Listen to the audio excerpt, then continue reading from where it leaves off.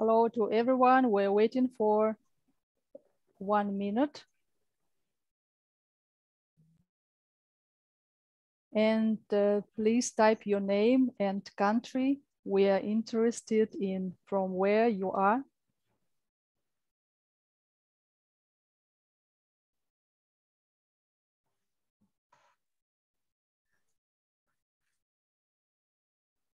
There are a lot of people joining. Hello to everyone. Good morning, good afternoon, good evening.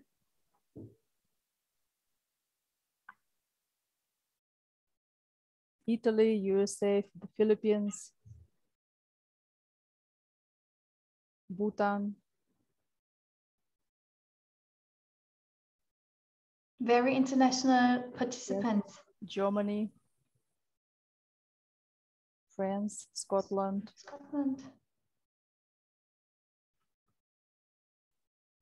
Russia, Nigeria, Mali, Turkey, Greece,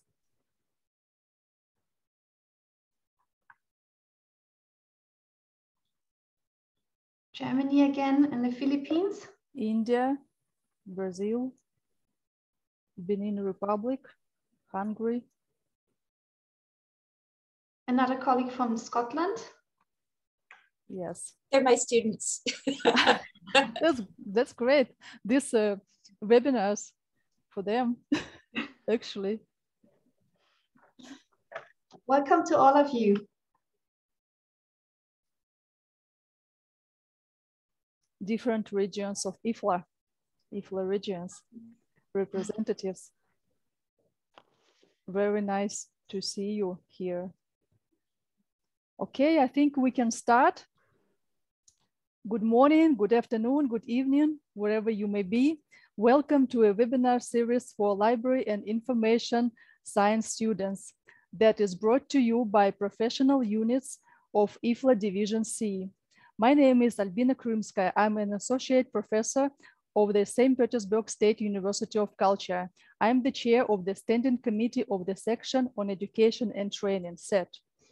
Along with my international colleagues, I'd like to thank you for joining us and join this webinar that is aimed at creating a place for students to share their projects, ideas, and research about different topics in LIS, the field. Before we start, I'd like to express gratitude to IFLA Division 4 Chair in 2019-2021, Katarina Isberg, and a section on education and training chair in 2019-2021, Kendra Albright, for starting the project this April. I'd also like to thank my colleagues who are so enthusiastic to continue this project in this season. Loida Garcia-Febo, Suzanne Lee Stratton, new professional special interest group members, Magdalena Gamulka, who is here today, Andres Reynosa, Maya Simonovic, and Paria Tajilipur. I should also name SET members Diane Pennington and Nicole Philbrandt, who joined our project team to continue this webinar series. Special thank you to Hella Klauser from IFLA Management of Library Associations section, who proposed today's topic, International Engagement and Collaboration, Getting Started. I hope that those of you who have not been involved in the international collaboration process will be inspired by our presenters today. And those of you who are involved will get more new experience and tips, and maybe next time you will become presenters at our webinar. My wish for you all is to learn from each other and share knowledge that will enrich all of us and therefore our communities. And now I turn it over to Suzanne, my co-host. Suzanne, the floor is yours. Thank you very much and good afternoon, everyone.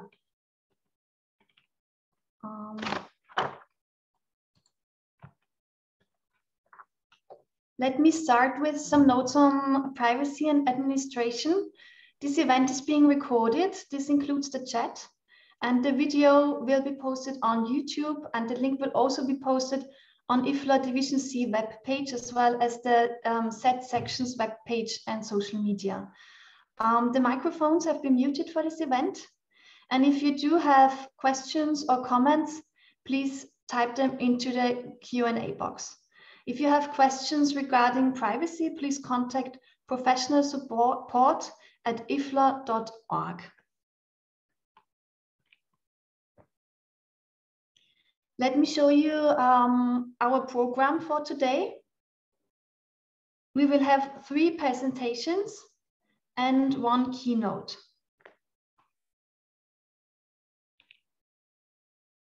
And we would like to start this webinar with a survey because we would like to get to know you.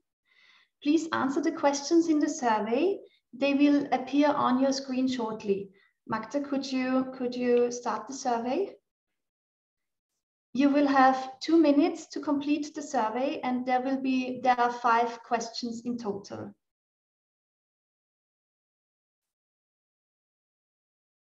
And we will get back to the results at the end of the webinar. So the questions are, do you already have experience with international work? It's a yes or not yet question. Have you already been abroad for that? Yes or no? In which of the following options did you gain international experience? You have a selection of conference, workshop, training, internship, other, or I have none yet. What benefits from international collaboration do you have? There you have a selection of, I developed my personal skills. I found out about international librarianship. I felt more confident as a librarian. I got new ideas. I developed my language skills. I met new people, or I have none yet. Suzanne, excuse me, there is a small problem with the polling. I need to fix it. Can I have a few minutes for that, and we can return to the polling later? Yeah, so what I would propose is maybe for us to start the keynote and then come back to the poll after that. Thanks. Okay. Well, before we start our keynote, I would like to remind you to enter questions for our keynote speaker in the Q&A box. And if not all questions can be answered, we will answer them after the webinar. You will receive an email, and we will also post answers on social media.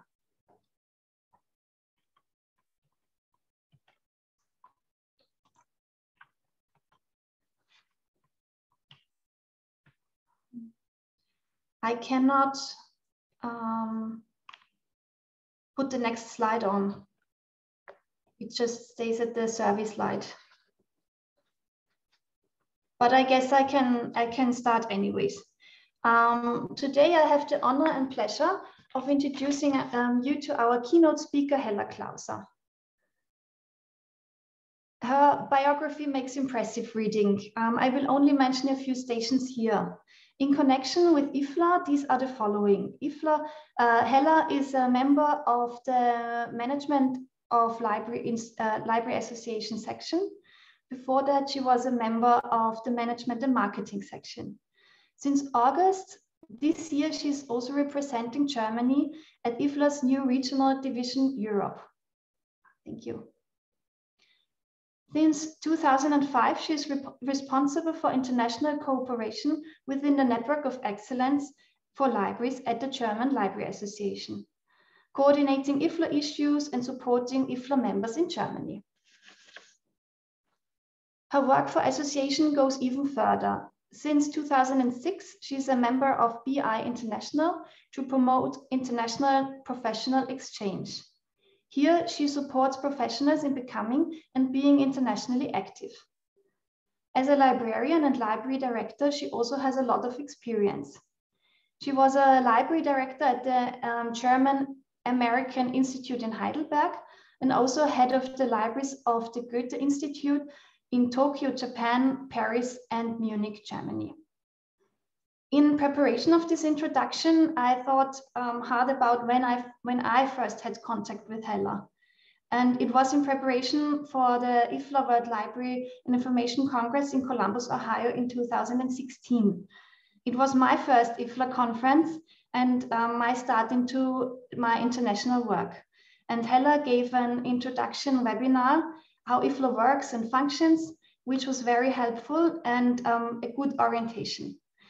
And we met in person for the first time at the German caucus, at the IFLA conference, the meeting of the German-speaking participants. So I'm even more pleased that we can all hear and learn from her now. Her keynote address is called Working Internationally, Who, Why, How, Me. There she shares her wealth of experience. Hella, the floor is yours. So, Susanne, thank you very much. This was really a very nice introduction. I feel very pleased and honored to be here with you all today. Thank you very much for the invitation. And as Susanne has introduced me, you see the international relation is my work, my heart work, so to see, from the heart, coming from the heart. And I'm so convinced in our profession, we should and have to work internationally, and it is also a lot of fun. And I hope in my presentation now I will be able to prove this to all of you and make you curious about this international side of our profession. Yes, so I don't see, oops. Do you see the screen, the slides? No. No. Not yet. Okay. So I will share the screen. Just a second.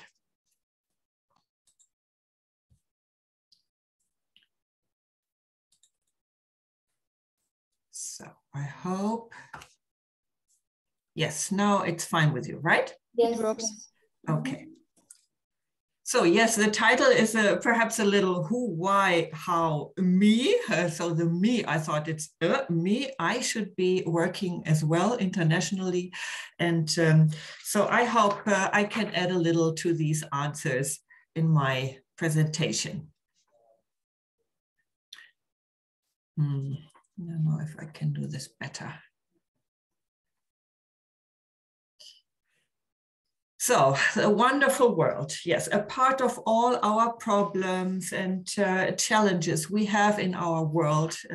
It is a bright and large world with millions of different impressions and differences. And in every corner of our world, there we will find a library. They are all very different, but the idea and the role they play are about the same. And when we look closer, we will notice that we all have kind of the same topics, problems, opportunities, chances, and other things on our agendas. And this is good news for us to get involved internationally.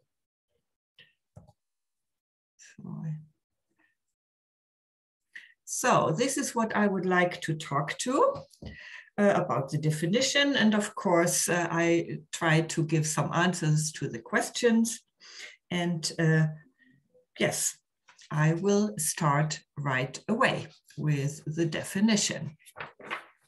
Working internationally, what does it mean?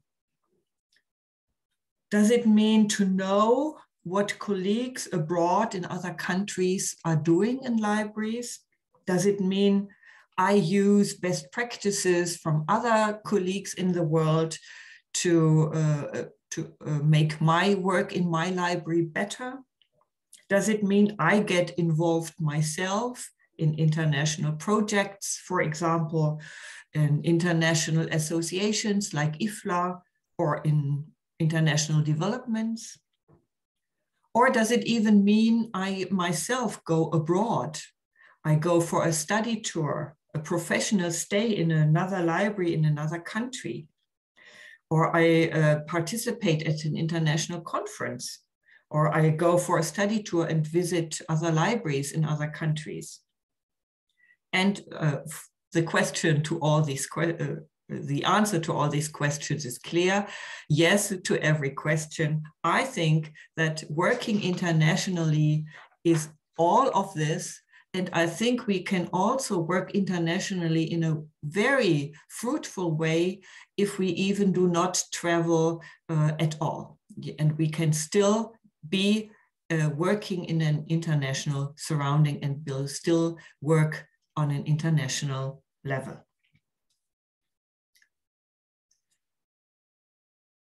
Yes, and here we come, not traveling at all, of course, to a big subject we are all dealing with at the moment, restrictions because of the pandemic. So there is or was no traveling possible for the last months, for the last years. It still is not for many countries, and it still is quite difficult.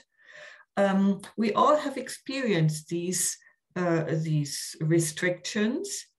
But I think also we have taken a lot of experience out of this challenge, because we have, especially also in our library field, we have learned to adjust to the situation quite quickly. And this is especially also true to the international field of our profession. We switched very fast to using other media than meeting face-to-face. And this webinar today is a very good example. And with using the possibilities of the internet, of webinars, of online discussions, panel discussions online, we find a lot of positive ways of exchanging internationally. Currently, a variety of international online seminars like this one take place, and they provide an excellent opportunity to connect from home and both educate yourself and via chat exchange ideas. This is very convenient to gain experience in international exchange, to change perspectives, and to underpin one's own arguments internationally. At the same time, we can practice our English. I know if we are not, our language is, English is not our mother tongue's language, which in most cases it is not the case, then we sometimes are shy and we think, oh, English, it's a difficult, I will not be able to understand what others are talking about. And participating in an online seminar, nobody will ask you, do you understand? You can try out by yourself, you can gain experiences, you will find that you will understand much more than perhaps you thought of, and you can type into the chat and see if your English also is understood by others. I think this is a very easy and convenient way to try out things and also our language skills. So we do not have to travel, we have no jet lag, no precautionary vaccinations, we have no fear of finding our way in a different other surrounding. It is sometimes scary if you travel alone by yourself to participate in an international conference. So here you can do all this from your home or from your office, and this is good.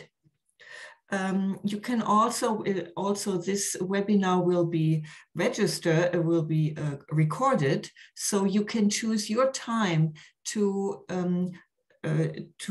participate in it. You do not have to do it when they offer it, but you can do it in different times. And many online webinars are free of charge as well. So this is another good point.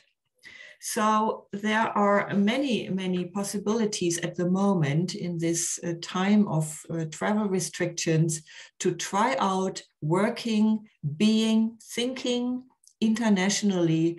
And I would really suggest that you take the chance you did today. So do it again and again and try out if you follow, and you can also get your first contacts already by participating in more online webinars.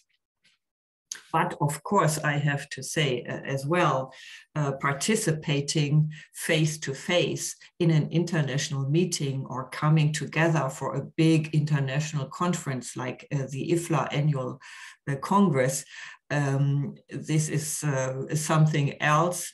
And we all hope that we will be able to travel again here and there in the future to also have this wonderful meetings live and face-to-face. But I also think and also hope that these possibilities we have now tried out during the pandemic will also continue, because it is a very good way of coming together on an international level. So first question, who should work internationally? And I think my questions are quite easy because we all say yes, yes, yes.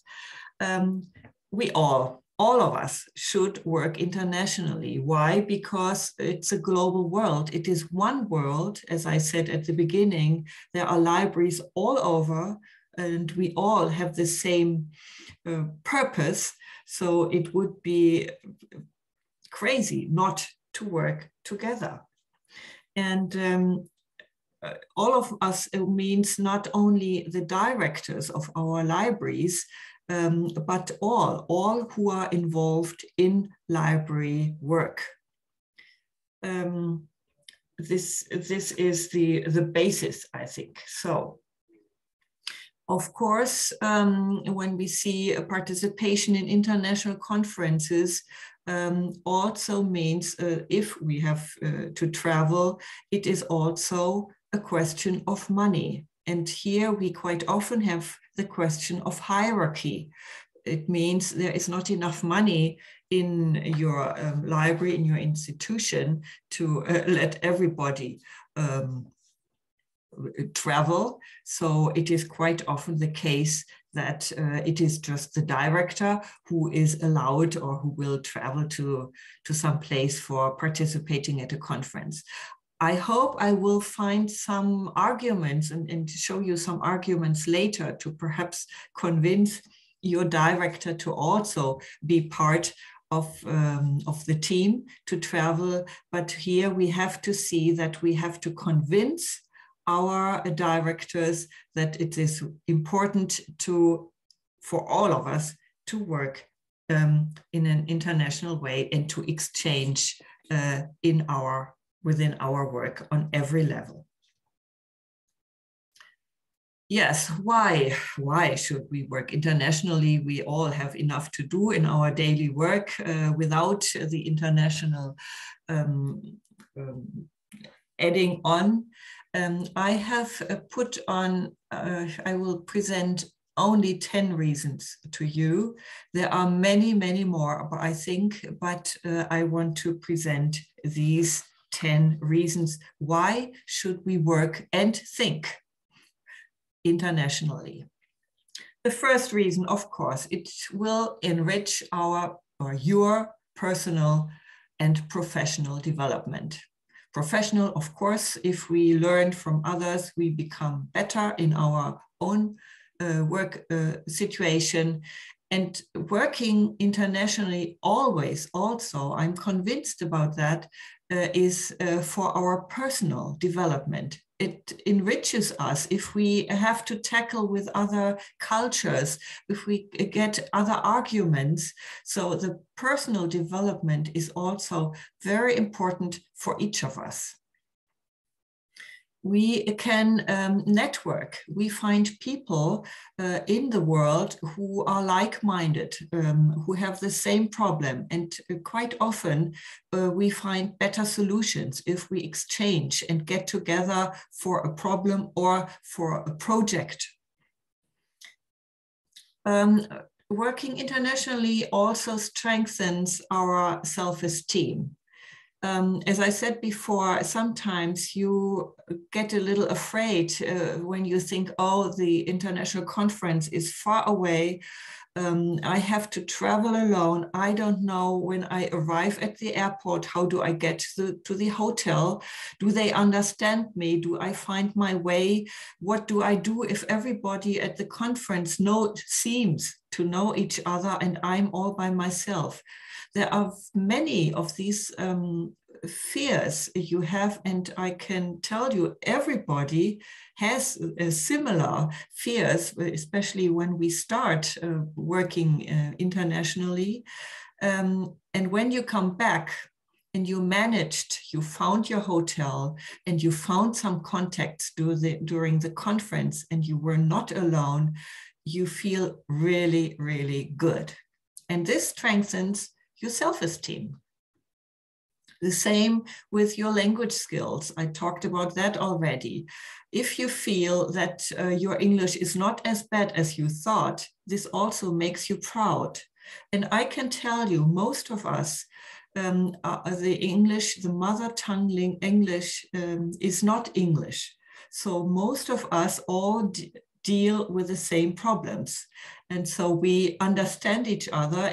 And if my English is not so well, we understand very well, and we ask, what did you mean? Or please repeat in other words. So this is not a burden anymore.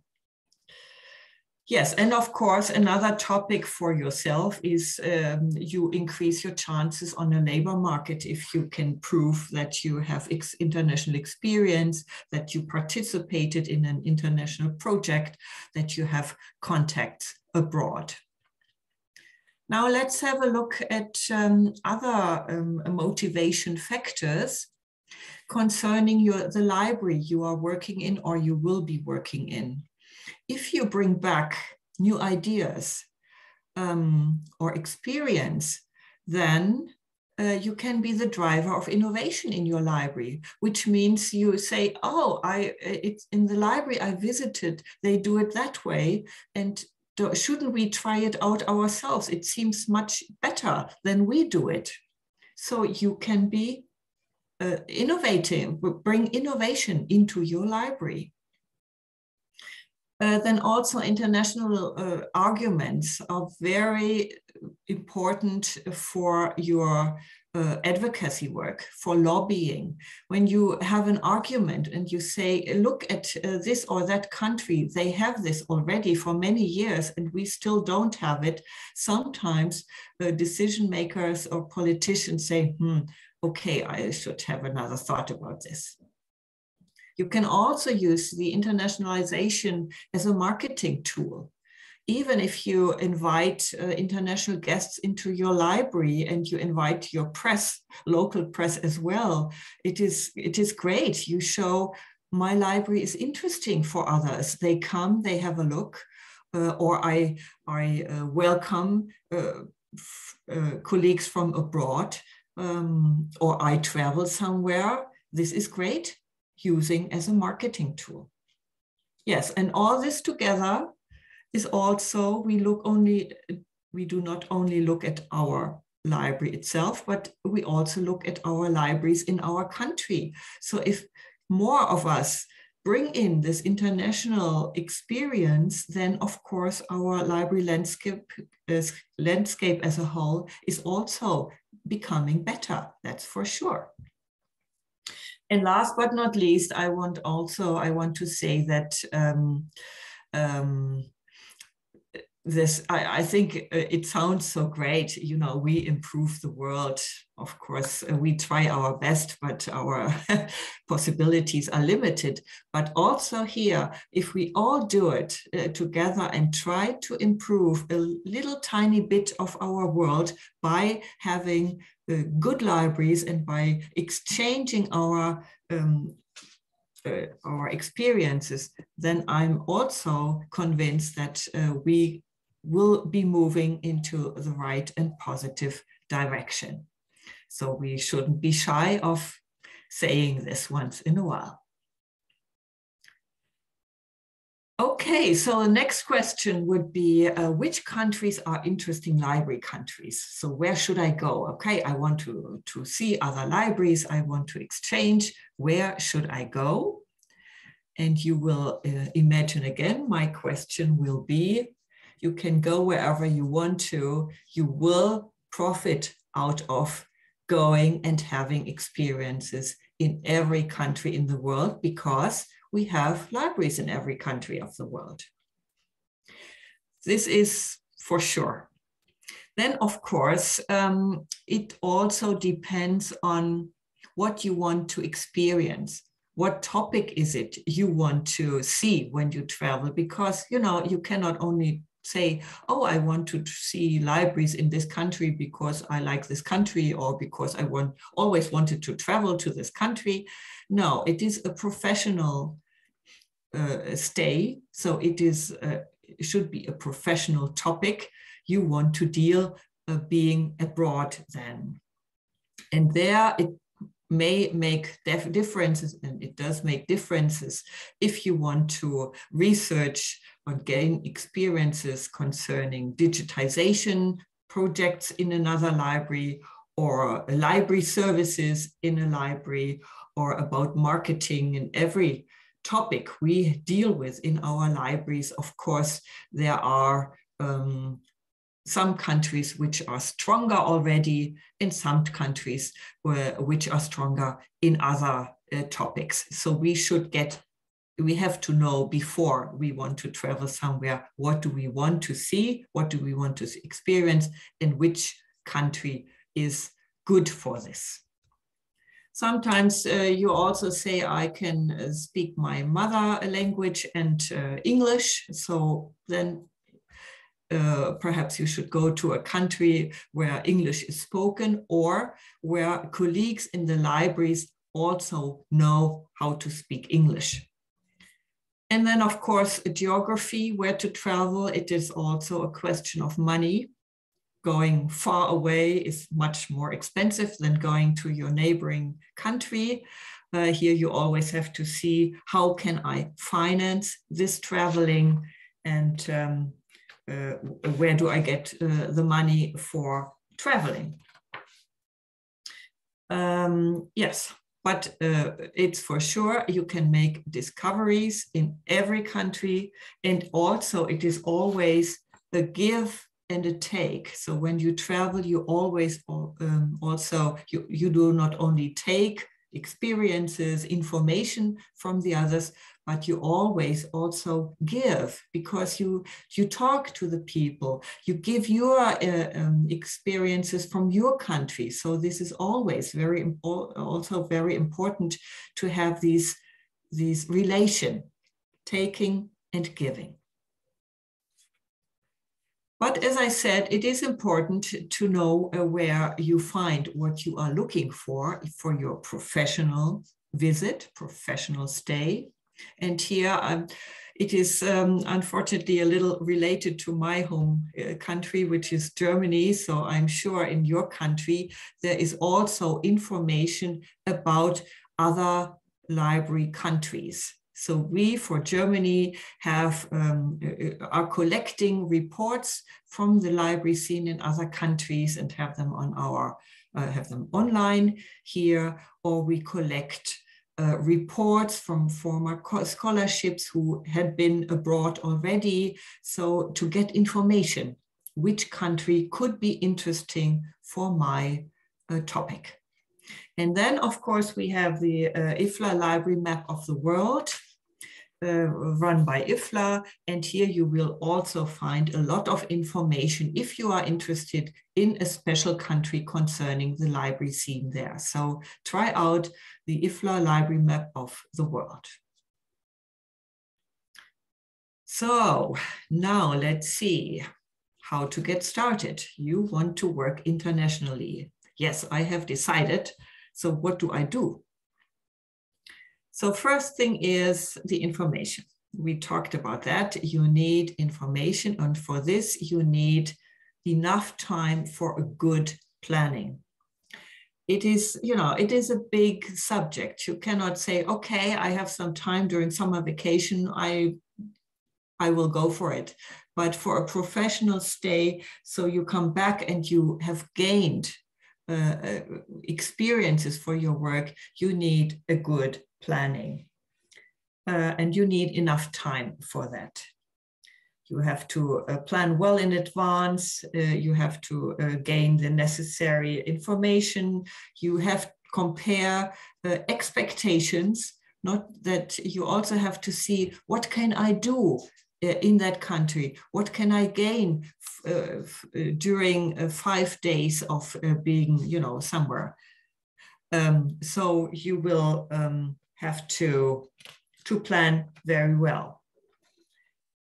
And you have to organize all this stuff. Yes. And have a look at your own country. Most of the time, there is a lot you can also connect to in your own country, because many colleagues, libraries, associations are already working internationally and have a lot of contacts. So use them, talk to them, get in contact with them, and they will be happy to support you, to give you information. And then we have this topic of funding. Yes, how to get funding. And here, if for Europe, we have these European exchange programs, which is great. But of course, for many countries, this is not possible. But also ask your national library associations and look at the guest country.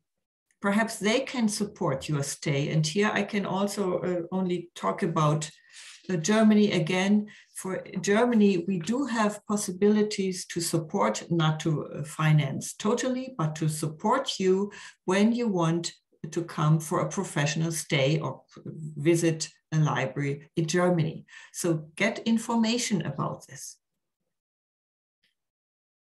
Yes, and for Germany, for example, we have this BI internationally.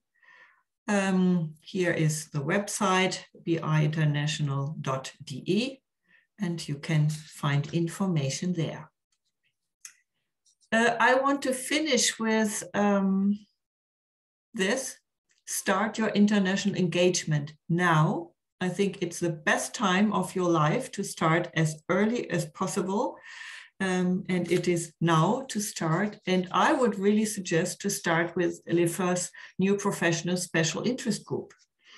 There is everything you need to jump into the international experience. And Magda is here. You can ask her, and perhaps also for the next webinar, you will get more information. But I would say this is the first step. IFLA's new professionals special interest group.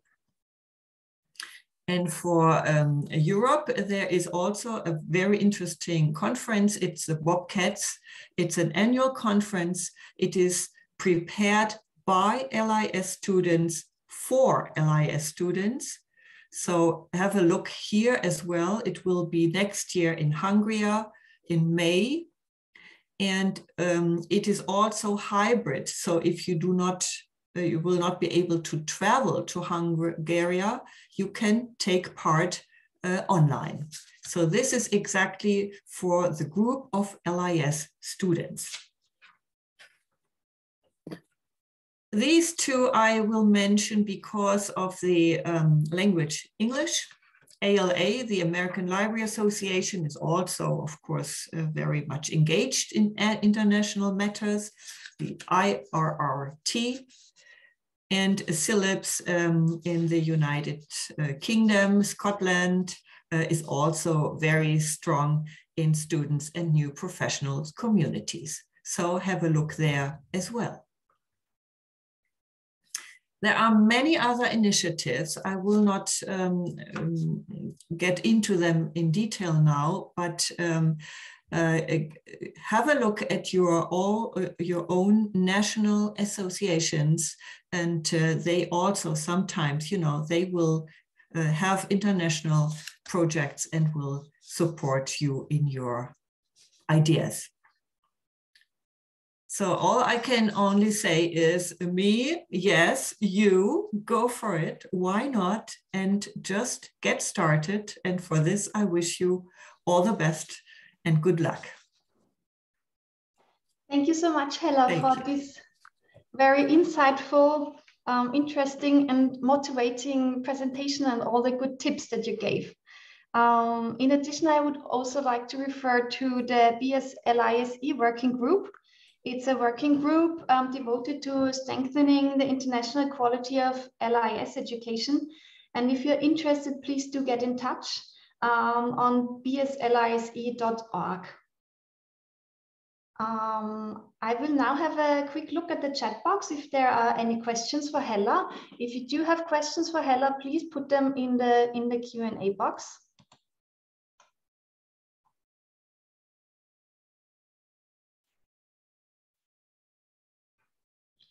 And let me just quickly say that the survey we did in the beginning, it worked.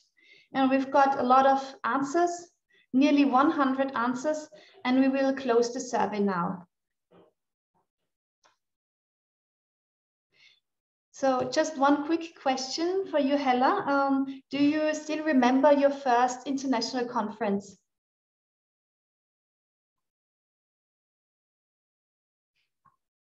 I can't hear you. Yes, I remember very well my first participation at an IFLA World Conference. It was 2003 in Berlin, in Germany. That is why I participated. And I remember very well, I talked about this in my presentation as well, I felt so lost and lonely. I had the impression everybody knew already, they all knew each other, but I thought, wow, so many colleagues from all over the world, how will I ever get to know them? How should I, where should I start? And now when I go after some other participations at IFLA congresses, when I now come to a congress, it's a hello here and oh, you're back and good to see you. It is like coming back to a family reunion. So I think this is the hard start which we have to go through to gain experience.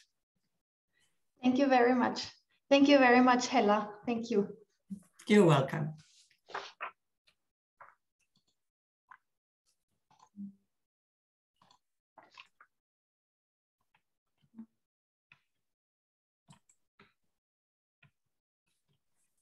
I would like to go to the next slide, but it seems that it's not working. I will give it another go.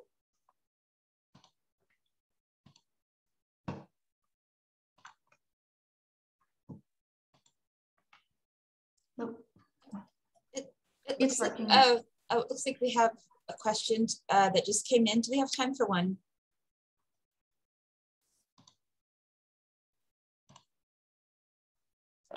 So there is a question for Hella, which is, how do you think new graduate students with financial situations can start collaborating internationally? Well, as I said, I think you can start right away by using all the online tools. Working internationally does not mean that you travel somewhere, and traveling is cost expensive. But if you start your networking, your exchange, like today with these online webinars, or using really the exchange of the IFLA New Professional Group or other groups, there you will find other LIS students from other countries. And then step by step, you get to know each other, you gain experience, and you also exchange how to, then there will be a conference and you say, how can we get there? So it is, I think really step by step, and these online tools for this is fantastic, I think. Thank you very much. Thank you.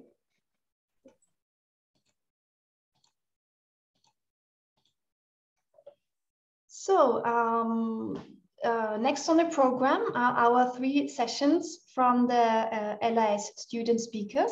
And today we have a very international group. They are from universities from Nigeria, France, and the Philippines. And our first speaker is Ngozi Perpetua Osuchukwu from Nigeria. She has a master's degree in library and information science. She's currently a PhD student.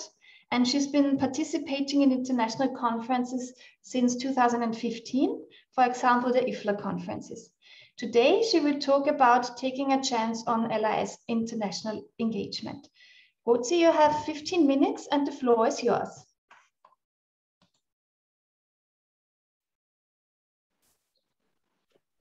Thank you.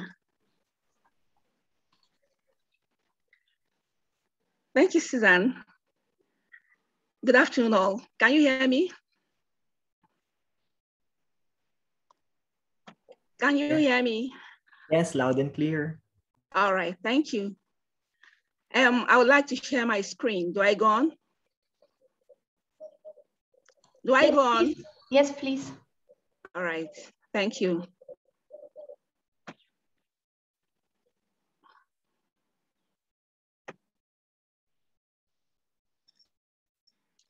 All right, can you see my screen? Can you see my screen, please? Yes, we can. All right, okay. Yes, we can. All right. My name is Ngozi Perpetua Osuchukwu from Nigeria. I'm a PhD student in library and information science from Nnamdi Azikiwe University, Awka, Anambra State, Nigeria. I want to share my experiences with the title, Taking a Chance on LIS International Engagement. I've always believed in professional and personal development. And I also believe that conference has a way of setting one apart from others. I also believe that it builds confidence, sharpens acumen, and creates opportunities. Now, why am I doing this? Because I want to share motivational factors. I want to share my personal experiences. I want to tell my success stories and the lessons I learned all those times I was at international conferences. How am I gonna do this? I will do a narration and I'll do that with images. Now, what are the outcomes of those conferences I've been attended? I must state here that I made a debut in 2015 in IFLA conference in Cape Town, South Africa. What actually made me to go to that conference was because it was in Africa. So I said, this is my continent. Let me start from here. And I sent an abstract to a session, CPDL, Continuing Professional Development session. They accepted my abstract. So that set my heart on fire on getting ready for IFLA 2015 in South Africa. So from there, I got the invitation letter, I registered, and I went. I presented my first paper there in South Africa. Another outcome from all these international conferences and engagements was that I met professionals and I made collaborations, which are still going on today. I've also sustained very important relationships that are now helping me in going further and in building my career in LIS. I've also have series of free IFLA conference registration from 2017 to date, yes. In 2017, I applied for IFLA AR session and I won the best essay in Africa region. For winning that best essay, they gave me free registration. They also gave me €700 cash for that conference. And that, I was so excited that I got it. It also set my heart on fire.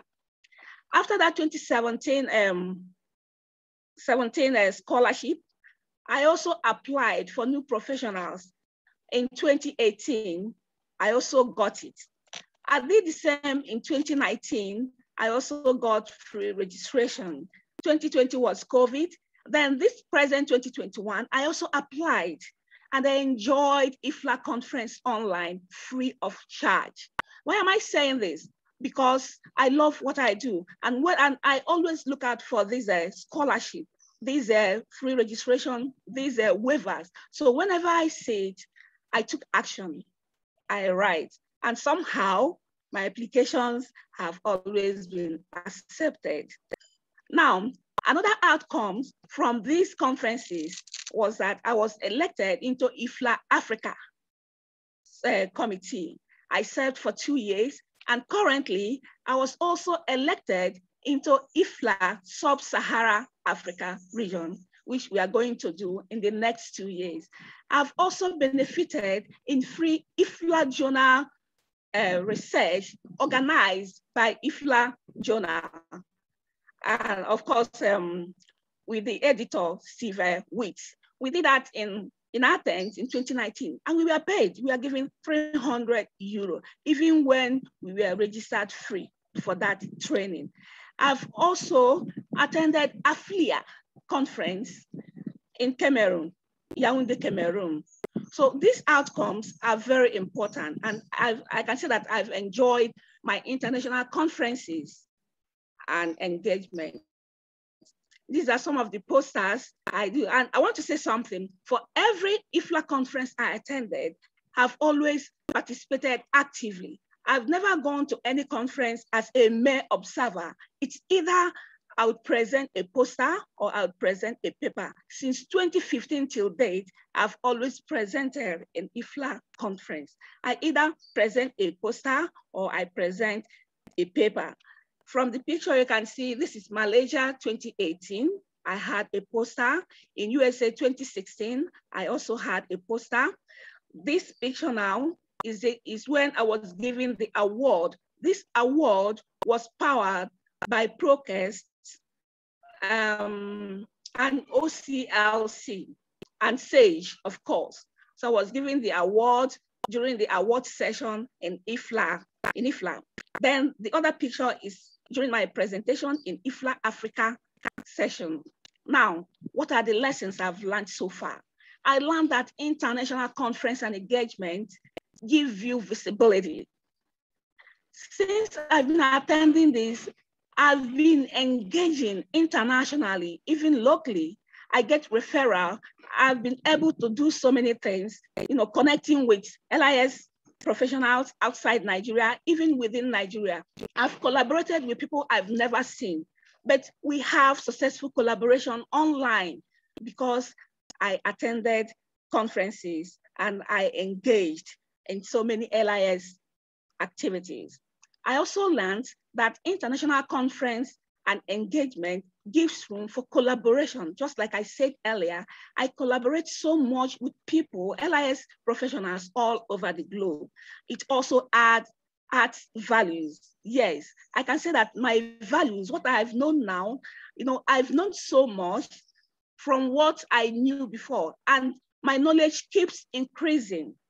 I also learned from these conferences and engagement that IFLA and even AFLA, there is this kind of acceptance they give to people. Small things matter to them. It doesn't matter who you are or where you came from or whatever. Just like Hella said in the beginning, you are accepted however you are and whatever you are. So LI students anywhere in the world can step out and take action. Anybody can do it. I didn't know I can do this until I started. There's always the first time. And believe me, I've attended IFLA 6 times, and 4 out of the 6, I was given waiver registration. I did a free registration, and this is a big plus to me because I know that I wouldn't have, afforded the money to do all this. But those free registrations, those cash I was given helped me a lot, and it keeps my heart burning for LIS. So this profession accepts anyone who is willing to create the chance and strategize on innovative information services, just like I'm doing. I love this profession, and I know that this profession loves me back. And I'm going going to do much more because I believe there are lots of things out there to do. Libraries are full of possibilities. Thank you so much. Thank you so much for this energetic and motivating personal report. And I can only confirm that international conferences, they open a lot of doors, and the motivation is very high to participate again and again. So thank you very much. Thank you. Our next speaker is Tamara Glushetckaia. She's a second-year master student in a program Rare Books and Digital Humanities at the University Bourgogne-Franche-Comté in France. She has a bachelor degree in LIS from the St. Petersburg State University of Culture. And today she will talk about the power of study trips. Tamara, the floor is yours. You have 15 minutes now. Thank you. Thank you.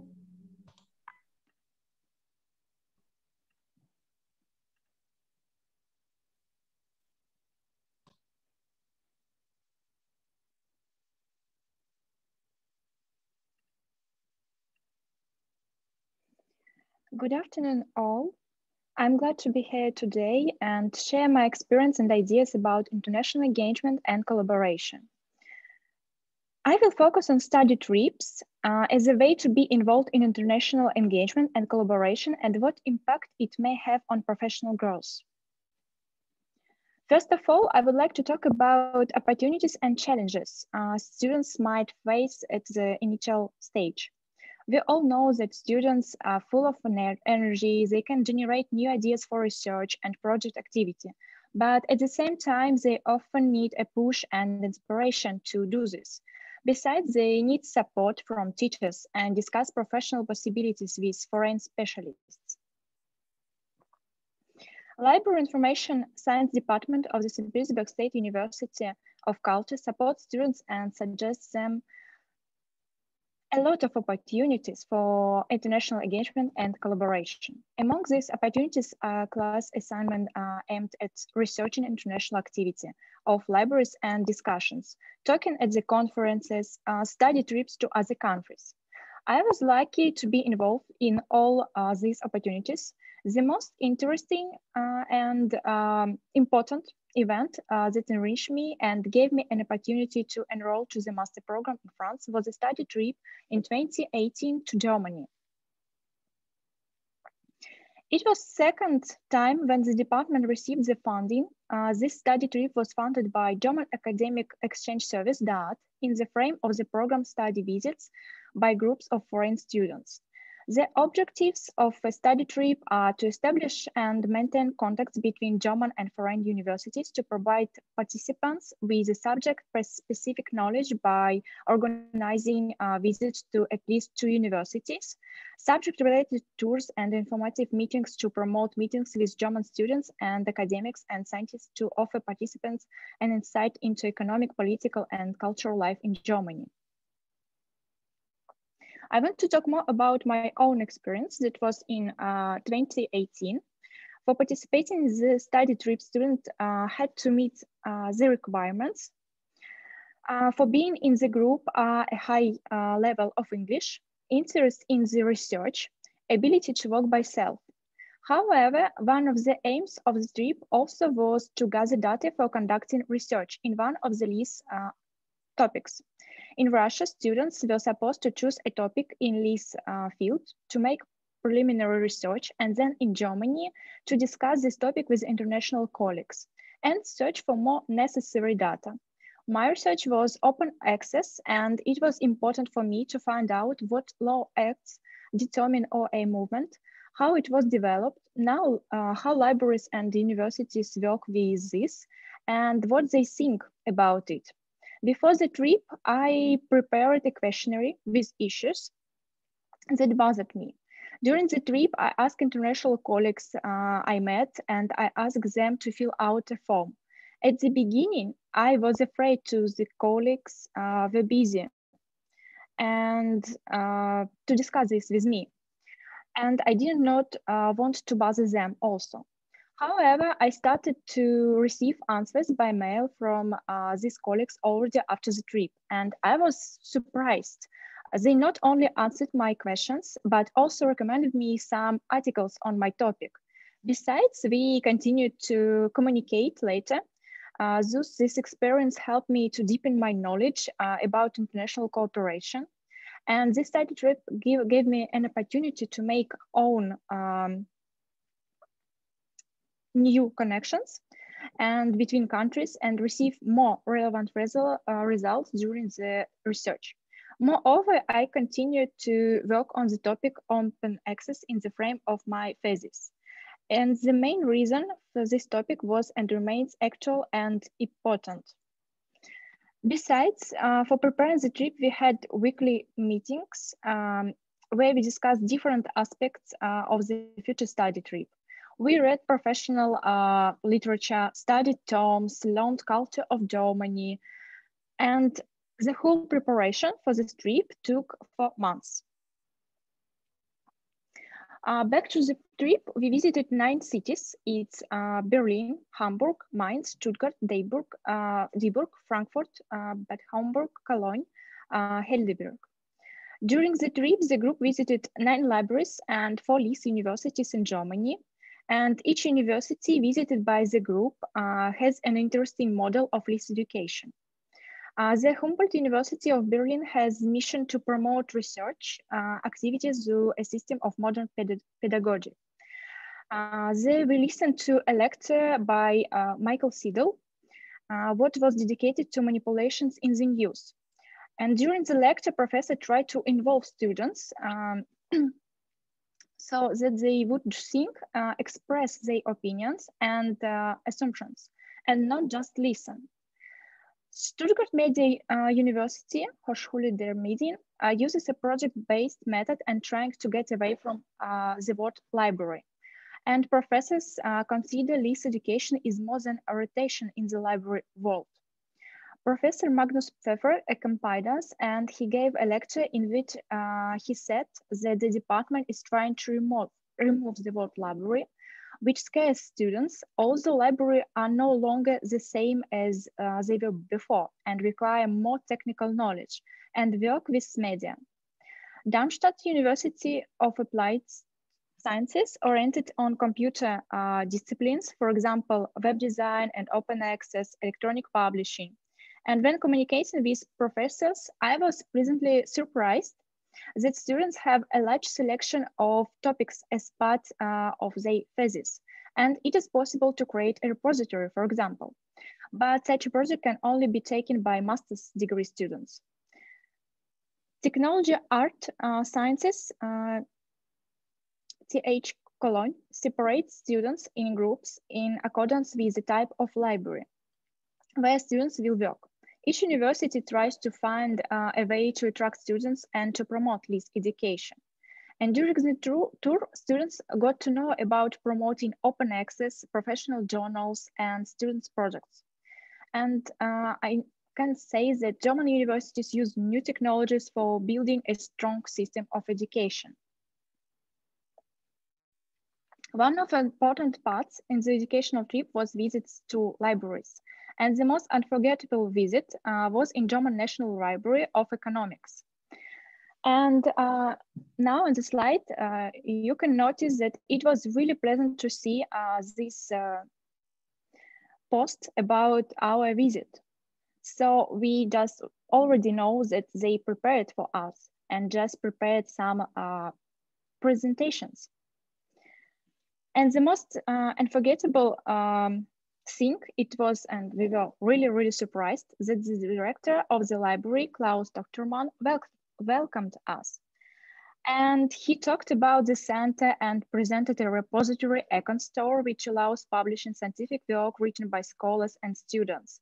The library is also developing its EconBiz project.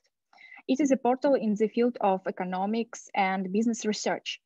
It includes a literature search on German and international databases. And in addition to the search, it has a calendar of events, which includes all important dates of conferences and events related to economics.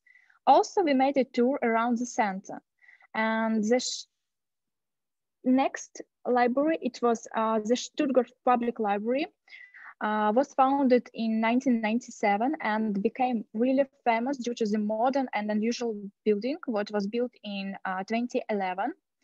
And in total, the building has 9 floors. One of the most excited for me, it was the first floor, what was specialized in musical literature.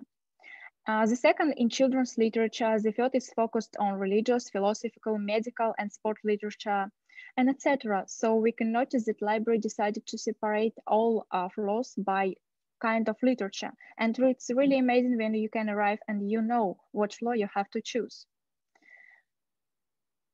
The next library, it was the Cologne Public Library and can be described as a modern and creative. The organization has a large music collection. There are also music rooms where you can freely play the piano and have the opportunity to listen to music on a turntable or tape recorder. There is also a large children's sector where children are like at home and students perform tasks. If we turn to the present, the library has a robot named No, which can charge and talk. The library also conducts workshops on the use of 3D printer. Also, I want to mention Bundestag Library, founded in 1949. It currently has more than 400 million volumes in its collection, and the fund mainly consists of political, legal, and economic literature. Library users often use electronic versions of publications, including periodicals, and the benefits of this library for users, namely members of the Bundestag, are enormous. It's not empty, and the fund is replenished every year. And specialists in their field work in the library, they must have a library education. The educational trip enabled Russian students to learn German system of list education and libraries. Also, the trip gave new ideas for improving some things in educational system of the St. Petersburg State University of Culture. And thus, this type of the knowledge exchange allows students to improve their professional level and to receive interesting ideas for future research. Also, it helps to network and maintain partnership. Moreover, this trip one of the main pushes for me to find a master's degree abroad. The study trip gave me a chance to see what lectures can be, how it's to study in another country and another language. And nowadays, I can present my origin country and tell international colleagues about our projects, universities, and institutions. It helps creating new relations between countries and promote international cooperation. For example, I heard from colleagues that sometimes it's difficult to find people in Russian libraries who will speak in English or will be ready to communicate. When I heard this, I was disappointed, but I have a hope that it was just a mistake and someone didn't read letters. I want to talk also about possibilities what offered by my university in France. Firstly, my university participates in the program Erasmus, what offers to make exchange programs from 3 to 12 months. Due to this program, I met a lot of students from different countries who was related to the world of books. Second thing is the university offers to go to take an internship abroad, and for this goal, students can ask about scholarship. This university supports international exchange and collaboration. My master program has several options for students for develop international relations. It's an agreement between several universities in Italy and Russia. In this case, students can take a scholarship and go to study there for 6 or more months. Besides, professors at my university tries to offer students participate in conferences and seminars and have an opportunity to talk with colleagues from different countries. We had already conferences with colleagues from Italy, the USA, and Dubai. Unfortunately, we don't have an opportunity to go to other countries due to the COVID. Participation in such activities as conferences, study trips, and seminars and webinars gave me some ideas how to develop and promote international engagement and collaboration. And in conclusion, I can say that study trips and online events is a way to support international engagement and collaboration. I know that sometimes it's really difficult to find some of the fund for the study trips, but I think if the university will be interested in, so it will be easy and it will be really helpful for students.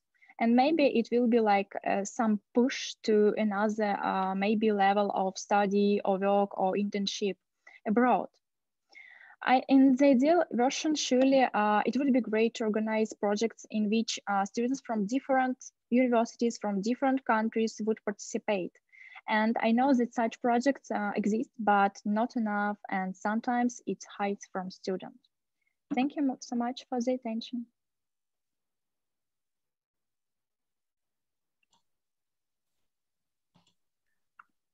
Thank you very much for this interesting presentation, and also the description of how you experienced your study trip and the impact it had afterwards. Thank you very much. Our last speaker today is Martin Julius Perez from the Philippines. He's a licensed librarian and works as a communication officer at the Department of Foreign Affairs. He's also a lecturer and a master's student at the School of Library and Information Science at the University of the Philippines in Diliman. He will talk about international early career development, experience from, and the impact of the J. Jordan IFLA OCLC Early Career Development Fellowship. Martin, the floor is yours.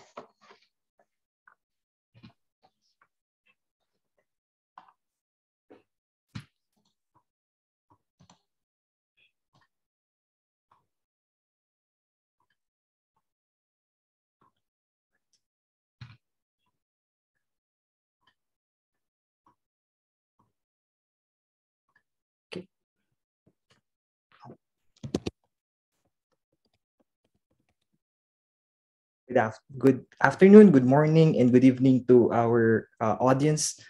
Hello. I would be discussing about international early career development, and this is from my experience from the 2015 J. Jordan IFLA OCLC Early Career Development Fellowship in the USA. So the question that I would like to answer or maybe share with you is, how does international early career development would help the LIS profession? My presentation will be divided into 3 parts. Of course, the discussion about the specific program for international early development, early career development, which is the J. Jordan IFLA OCLC Early Career Development Fellowship, the experience we had in 2015, and lastly, the impact of the program to librarians or LIS professionals like me, specifically my own experience. So the J. Jordan IFLA OCLC Early Career Development Fellowship Program, with a very long name, is one of the, so far, one of the best fellowship program available for LIS early career librarians or LIS professionals. And these, as of now, has 95 early career LIS professionals who have joined the program since it was launched in 1999. Wherein the first cohort or the first group of fellows were started in 2001.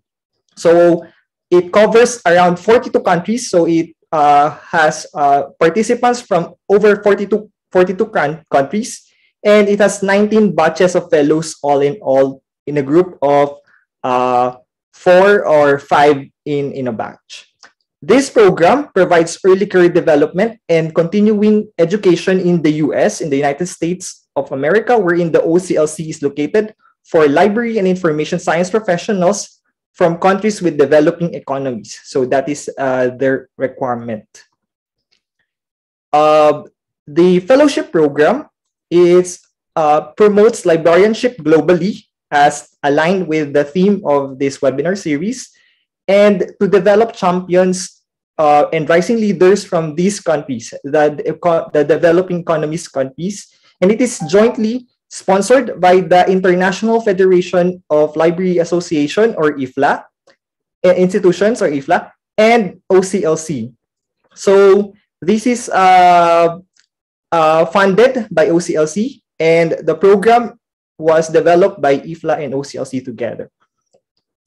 So the question, who can participate in this program and why were we able to participate in this program, by the way?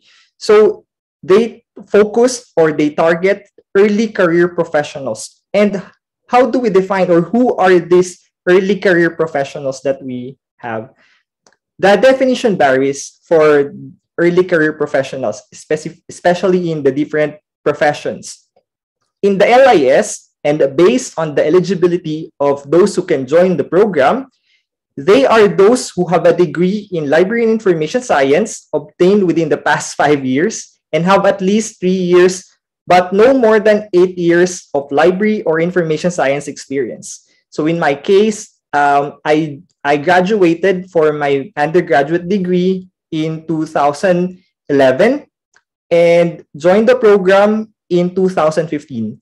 So I at least have 3 years of library experience from in the Philippines when I joined the program, when I was selected in the program. Okay, let me share with you the experience. So the fellowship is a 4-week program that happened in the headquarters of OCLC in Ohio, USA. And in 2015, it happened during from 11 of April to May 9, 2015. I am lucky to be part of this 5 fellow group, which includes the first one is Stanis from Serbia, the girl in the middle. She's Stanislava Gardevšek, a librarian from the National Library of Serbia.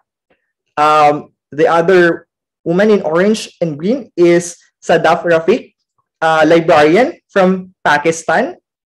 The other girl librarian is Nomsa Matabela. She's from Swaziland. And the other librarian is Masimba Murizanga, librarian from Zimbabwe. So the various regions of the world is represented when they select participants for this program.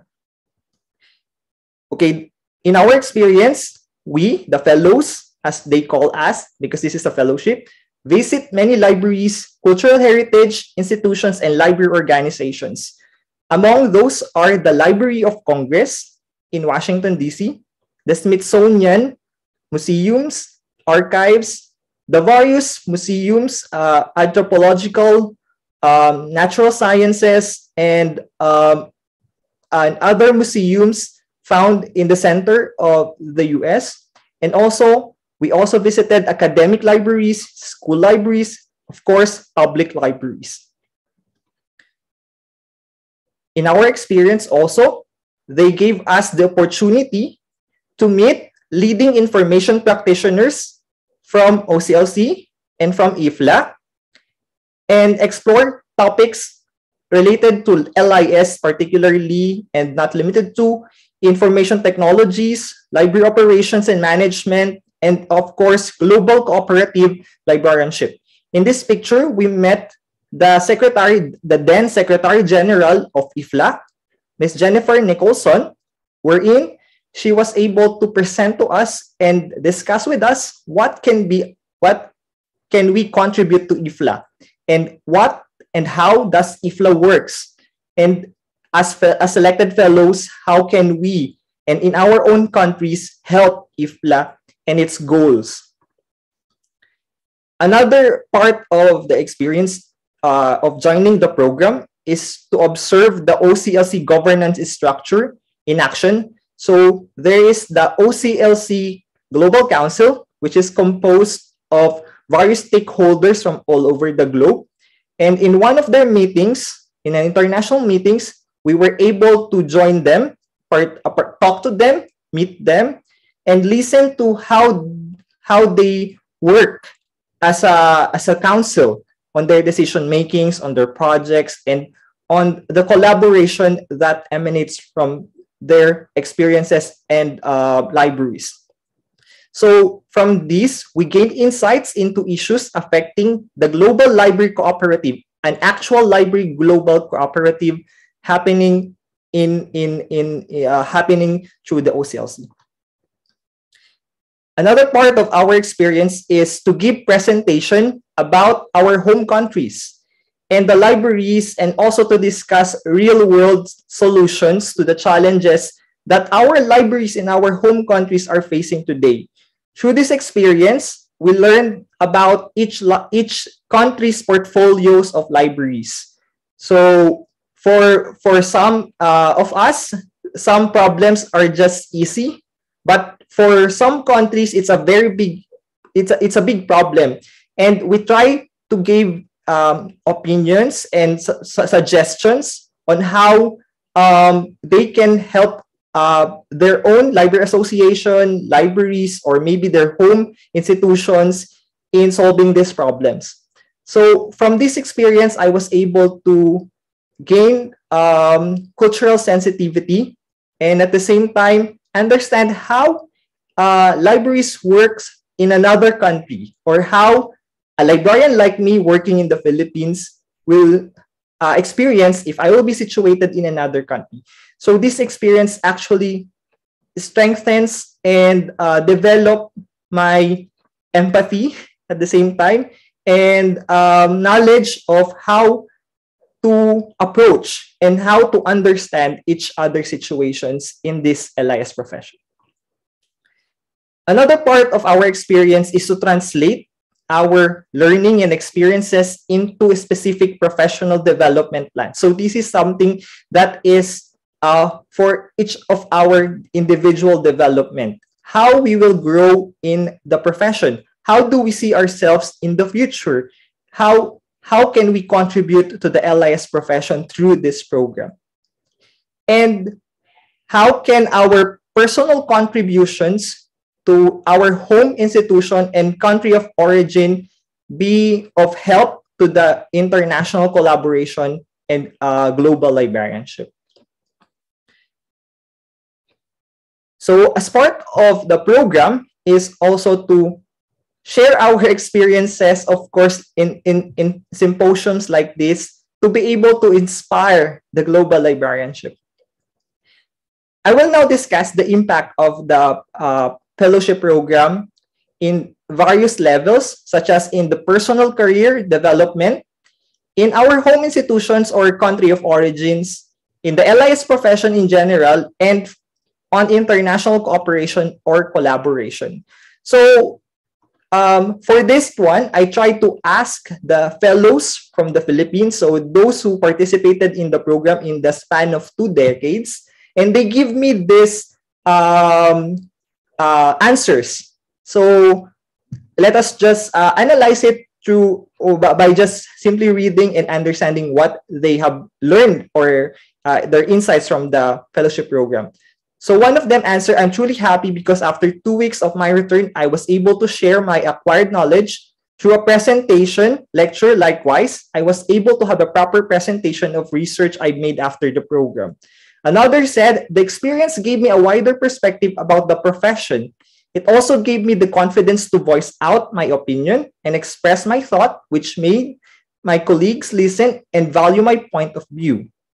Another person said that the program has helped him or her focus on the attainment of his or her long-term career goals. "My experience taught me to look forward, to look beyond the 4 walls of the library and always remind me that our libraries here in the Philippines is still a long way to reach, and the status of those other countries, and inspire me to be a better information professional with limited resources that I can have." Another said, "I believe that the fellowship program inspired me to reach my goals and objectives in this profession. It honed my potentials in the profession and inspired me to dream and aspire more." Another one said, "What impacted me most is the realization of the important role of public libraries in the development of a society." And another person said, "I gained international friends and peers, which broadened my LIS network." Also, part of the impact of the fellowship program is it developed or maybe there were emerging leaders or emerging LIS leaders now. From the beginning of the program, there are two of them. Tuba Akbayturk from Turkey, who is now a library director in the University of Library in the Koç University Library in Turkey. Rashida Bol Sahan, 2001 fellow, also from Malaysia, who is now also the CEO of the Sarawak State Library in Malaysia. And J.K. Vijaya Kumar, 2002 fellow from India. He's now the library director of the King Abdullah University of Science and Technology in Saudi Arabia. So here are some of my, I would like to end with some of the insights that I gained from the fellowship program. So early career professionals are the future of the profession, and by honing and assisting them in their early careers means planning for the profession. And this program is one of those that helps like early career librarians like me in developing our skills and honing our experiences to contribute to the profession in the future. Usually, early career professionals do not have much experience in the LIS profession, but the important contribution they bring in are their fresh perspectives and potential. Participation in early career development programs, especially internationally, provides a positive and lasting impact in the advancement of their careers and all of these professionals. And I can attest to this because I think that the fellowship program become one of my inspiration to work for the international field, to contribute to international works, international collaboration, particularly in LIS. And I'm actually working now on records and archives management. And at the same time, help the early career professionals in realizing this goal.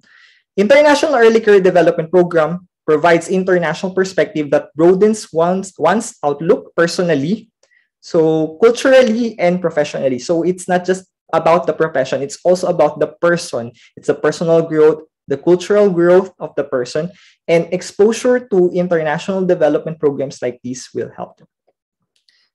I believe in the ripple effect. Sorry, Martin, we are almost running out of time. Could you please wrap it up? Okay, yes, this is the last slide. Okay, the ripple effect by giving back mindset and to inspire the next generation through the works and through my experience. And lastly, experience like this gives a lot of ideas and realization. It answers questions and creates more opportunities in the profession, in your home country and internationally. And by sharing this experience, I hope to inspire global librarianship. And thank you for listening. Thanks very much to Martin and to all four of our great presenters today. I really enjoyed hearing everybody. We're just out of time. So what I think I'll do now is I'll just share the results of the survey so everyone can kind of see the responses. So definitely some people really wanting, 96% of you want more information or more experience about international librarianship, which is wonderful. Myself being in my third country of residence and employment in my career, I can say it's really a wonderful thing to do. So just a couple of things. What we'll try to do is maybe summarize some of the comments and the presentations on our social media channels. So you can follow us on Facebook and Twitter and on the IFLA website and I believe Instagram to see some points from today. I've taken a lot of notes, and so we can share the comments from those of you who typed in the chat box and from the presentations. And just to invite you as well to next Fridays, which will be at the same time next week. So 4 p.m. Central European summertime, whatever time that is, wherever you are. And next week's keynote will be IFLA's president-elect, Tonia Arakova, and her talk will be on IFLA's new structure, Collaboration in Motion, So please be sure to attend that to hear her. And if you are interested in presenting yourself next week as one of our student or new professional speakers, please look at the link on our website about how to submit your idea, and we'll see if we can get you on next week's webinar. So thank you again to our wonderful speakers and to everyone who joined us today. And we hope that you've enjoyed this as much as we have. And we hope to see you next week as well at next week's part 2 of this particular part of the series. So thank you very much and have a great weekend to everyone.